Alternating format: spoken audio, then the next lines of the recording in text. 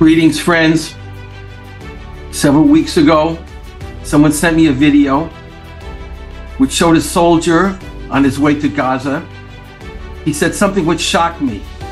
Quote, "Sing Kari Bone with special kavana this Shabbos." What is he talking about? What does Kari Bone have to do with Gaza? Everything. The soldier said that this famous Zemer, which happens to be one of my favorites, was composed about 600 years ago by a rabbi named Yisrael ben Moshe Najara in an ancient Jewish community. Which community? Gaza. I checked into this and saw the following note in the art scroll Shabbos Siddur Nusach Eretz Yisrael. Quote, Kari Bone's composer, Yisrael ben Moshe of Najara, was a student of the Arizal in Tzfas during the 16th century and later became rabbi of Gaza. Do you remember Country Yossi of the Stiebelhoppers? Here is one of Country Yossi's classics. There's a real nice song that I love to sing, and it makes my neshama Yisera swing. I could sing that song the whole night long. They call it Kari Bone. Everybody smiles in every home when the kids are singing Kari Bone. Okay, I'm not Country Yossi, but that's the way it went. My friends, I was shaken to the depths. I'd always assumed that Gaza was a place of Tumah, a corner of Mitzrayim, and now it hit me.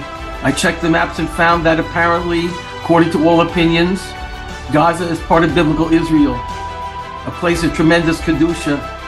And I heard that there are many ancient shuls in Gaza City. It hit me this war is not only about exorcising a malignant growth in order to defend ourselves, but also about redeeming a part of Eretz Yisrael, returning the Kedusha to a place of intense holiness. Imagine this Zemer, which Am Yisrael loves to sing every Friday night, emanates from the very place our courageous soldiers are now fighting to redeem. Listen to the words. Kari Bone is all about today.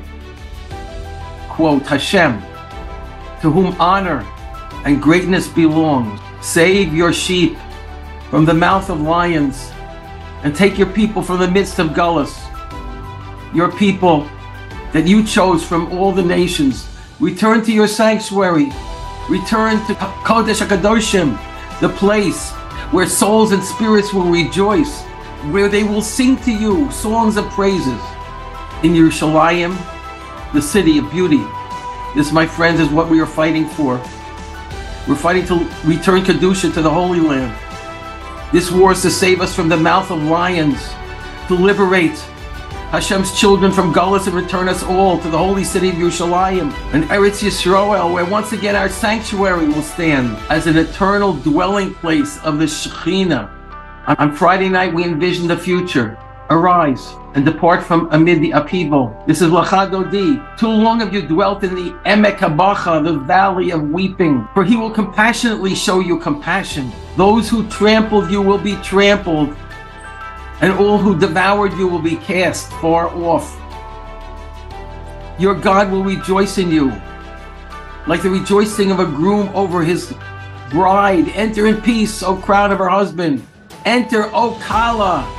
Enter, O Kala. We ask Hashem l'tahri libeinu avdecha be'emes, to purify our heart, to serve you in truth. We know we cannot serve Hashem correctly until our own intentions and hearts are pure.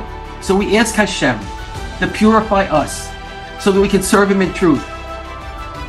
Like Moshe Rabbeinu, whose heart was untainted, so also the land of our desire must be purified and dedicated to Hashem. All that we are doing today, our tremendous challenges, are part of the process by which Hashem is allowing us to bring Kedusha into our own neshamas and into the land of Israel. We're preparing for the Chasana, bringing in the Kala and inaugurating the day which will be all Shabbos. As it says And the Navi, go and proclaim in the ears of Yerushalayim, saying, thus said Hashem, I remember for your sake the kindness of your youth, the love of your bridal days. You're following after me into the wilderness, into a land not sown. Israel is holy to Hashem, the first of his crop. All who devour it will be held guilty. Evil shall come upon them. The word of Hashem. Suddenly everything turned around. I saw a light in the distance. There's hope for us, my friends. Just as in ancient Egypt, when the world had turned black, suddenly a new light shone, which we had never seen before.